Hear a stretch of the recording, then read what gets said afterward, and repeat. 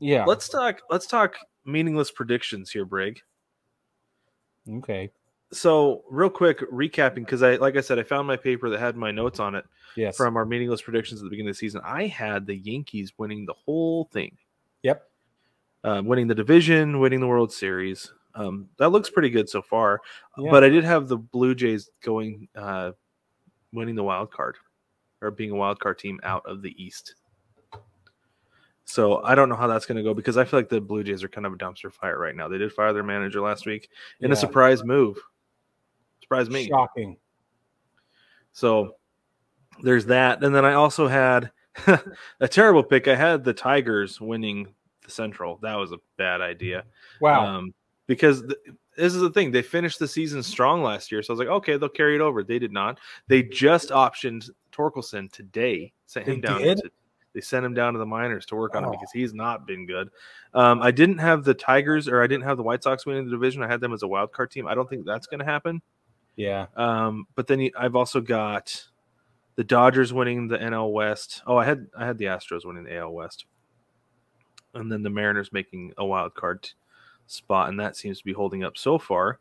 But I had the Dodgers winning the NL West, the Padres as a wild card team, had Milwaukee winning the Central with St. Louis as a wild card team, and then the Phillies winning the East. And San Francisco is another wild card team. Not too bad. I mean, it could still happen. I don't think it's going to. Yeah. Because the Mets are not going to met the bed this year. That's not going to happen. But they're not. I keep saying that.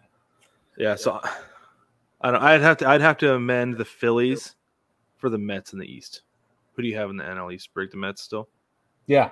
Yeah, you've been writing that every week, of course. Then you've got the Yankees obviously winning the AL East. Yep. That would be a monumental collapse if that happened. Oh, dude. Historic. Dude. Literally of epic proportions. Oh, man. Dude, I don't even want to think about that. Like, that makes me so uncomfortable.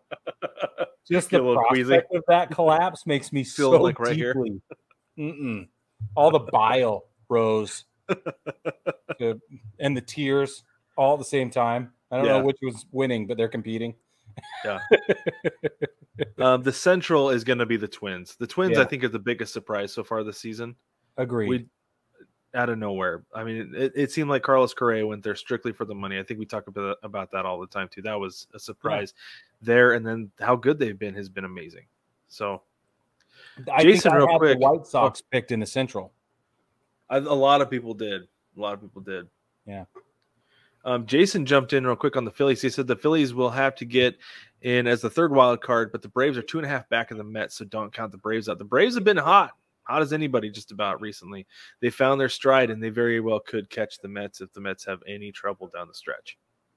That's true. That is a thing that could happen. That's true. And the injury bug is beating them up right now in New York. So yeah.